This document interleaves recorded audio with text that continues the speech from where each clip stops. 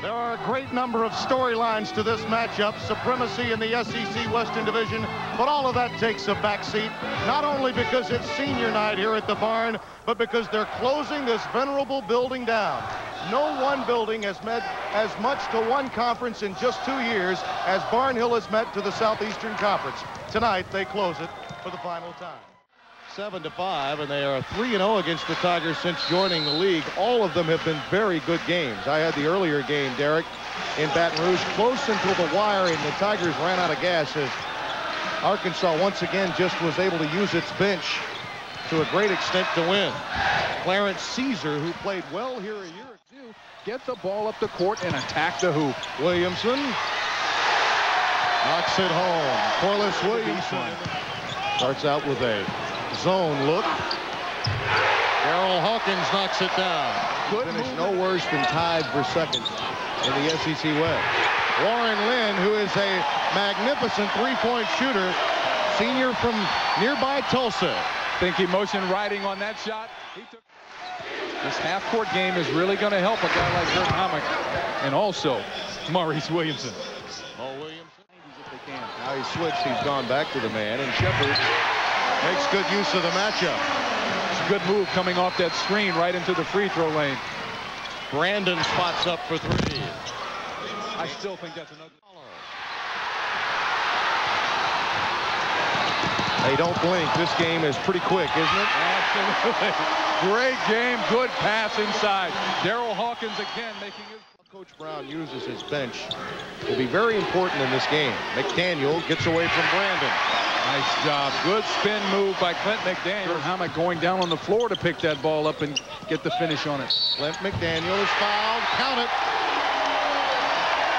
Just a terrible mistake by Paul Johnson. And at the forward position to be able to create those shots, those situations on defense. Jamie Brandon from the wing ties the game at 22.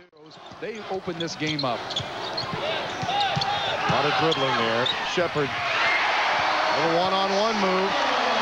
Outstanding individual effort. As long as Arkansas could minimize the shot attempts by LSU. Icicles coming down from that range. LSU's extended their defense a little bit higher. Williamson fouled by Anderson. Because he had two defenders in his face. Thurman. Look out. A major league run may be in the offing before. Oh, that's a great pass.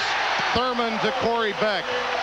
Crowd wanted a foul on Scotty Thurman, but didn't get it. But Scotty stayed with the basketball, able to get that shovel pass down low for the late shot clock. Beck to Crawford. There's that bench again. So if they swing the ball quickly to get shots close into the basket. Stewart will follow. And that is what happens when you overplay. You are susceptible to being backdoored if you have someone who has quick feet. And the intermission. That's going to be very, very important. But in order for LSU to do that, they're going to have to look to get the ball inside as well as outside. That time McDaniel just running his defender through screens. McDaniel for three.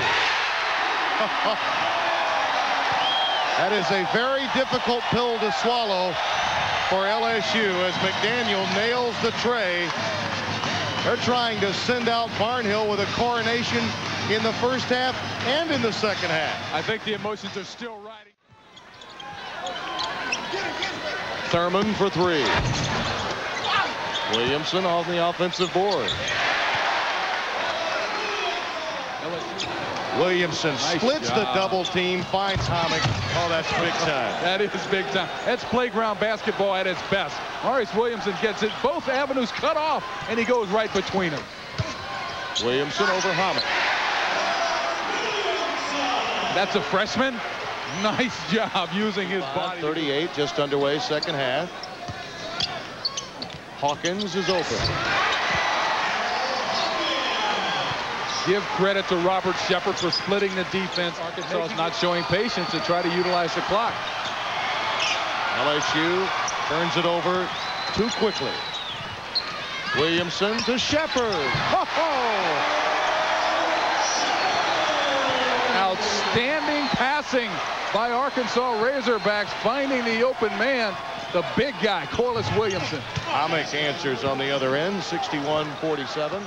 Gerd Hammock ponders who he might bring in. Stewart with a turnaround. Dwight Stewart's first two. It's a good job by Arkansas to attack inside, which is what you have to do. Your shot's not falling from the outside. Get it inside on the block. Hammock is a veteran player, and with 10 minutes left, Brown may have to stay with it. Mo Williamson knocks home a three. That's confidence. Nice shot by Mo Williamson with two defenders. Hammock loses it. Now it's numbers for Shepard. To Hawkins.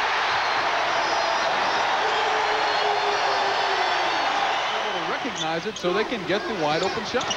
Hawkins finally gets one on the wing. That's a two-pointer just inside the arc. Give Corey Beck credit again, splitting the seams on the defense. Jamie Brandt. Tigers settle back in that zone again. Beck finds the avenue and puts it in. That's a good shot by Corey Beck, splitting the seams of the defense, getting inside and looking to score instead of bringing the ball back out. Oh, that's a tremendous rejection by Biggers. Thurman to Shepard, fouled by Owen. Yourself, Tim, I'd love to have played in this building.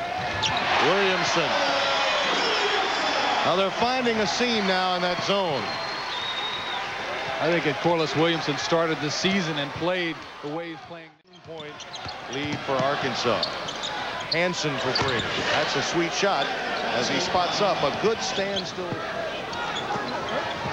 That's the hole. To Biggers. Timeout, LSU. And the party's on at their beloved barn.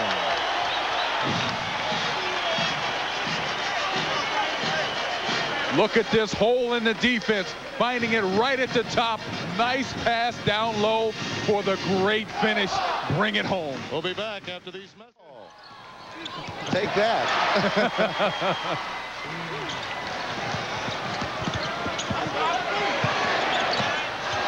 That's a two-pointer as Remack